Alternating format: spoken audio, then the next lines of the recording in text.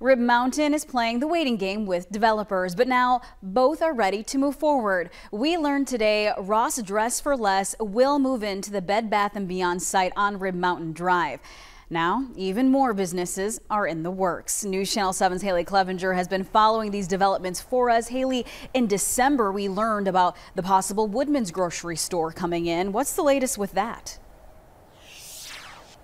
Cassandra, it's Swan Avenue or bust. Rib Mountain Community Development Director Jared Grandy says Woodman's doesn't have a plan B. So if certain criteria isn't met, Woodman's might bail out.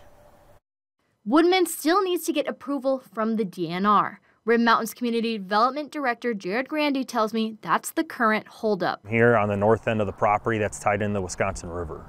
And so because of that occurring on the site here, the Wisconsin DNR Army Corps of Engineers have a say in a review as to the wetland impacts. And so that's one thing that they're working on right now. Grandy says he doesn't know when the criteria will be approved, but the access roads to the potential Woodman's, Swan Avenue, Rib Mountain Drive, and Morning Glory Lane will remain the same. Meanwhile, Rib Mountain is still looking at ways to make things more convenient for people. We've had conversations with them about connecting to our bike and ped purposes, and there's been conversations with our bike and ped subcommittee. So, I mean, we've done some things, again, trying to be proactive and giving them feedback. What is already approved are the Chick-fil-A and Chipotle sites. The site for the Chick-fil-A is clear. The old Olson carpet building will be coming down for the Chipotle.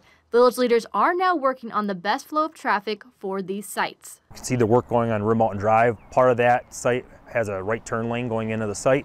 That's being constructed right now as part of the Valley and Way and Rib Mountain Drive median project. You might have to wait a little longer for that popular Chick-fil-A sandwich, but you could be getting your burrito bowl very, very, very soon. Chipotle would be the first one from our understanding, based on where they're at versus the other user, Chick-fil-A. You know, we're probably looking at Chick-fil-A in 2025, whereas Chipotle may be looking at trying to do construction here in 24.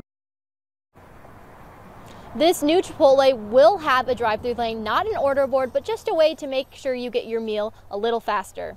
We will continue to follow these developments. Live in Rib Mountain, Haley Clevenger, News Channel 7.